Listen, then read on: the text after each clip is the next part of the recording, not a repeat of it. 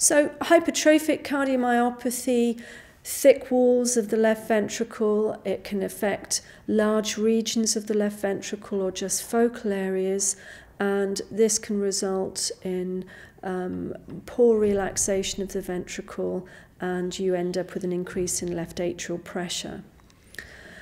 Some cats with hypertrophic cardiomyopathy will also develop dynamic outflow tract obstruction. So this is where you have abnormal movement during systole of the anterior mitral leaflet.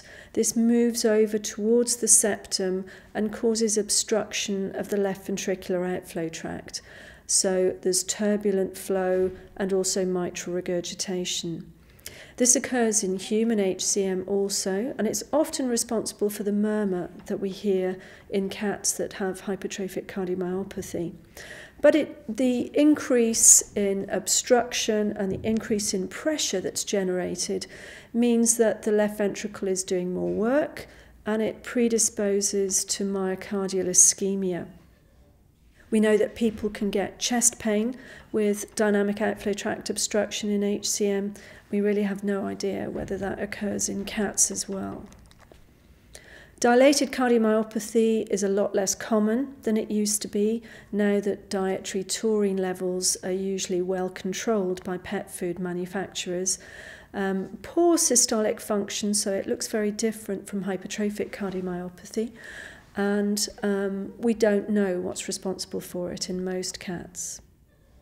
Restrictive cardiomyopathy, there are two forms. There's one form characterized by bridging scar in the left ventricle, so often complex fibrous bands across the middle of the left ventricle, and a myocardial form which looks like a relatively normal left ventricle, but the ventricle is stiffer than normal, and problems in filling result in an increase in atrial pressures. Arrhythmogenic right ventricular cardiomyopathy is characterized by replacement of the normal myocytes in the right heart by fibrous tissue or fatty tissue, resulting in gross dilation of the right atrium or right ventricle.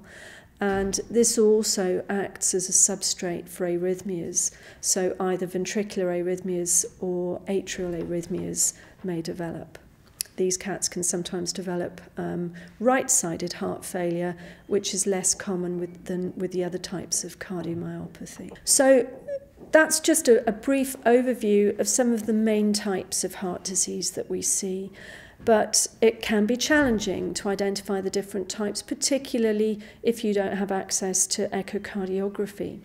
And echoing cats is difficult, so for most general practitioners, identifying the specific type is not the key question. You may want to go on and identify which cats need treatment or which cats don't need treatment. And we'll talk about this in the next sessions.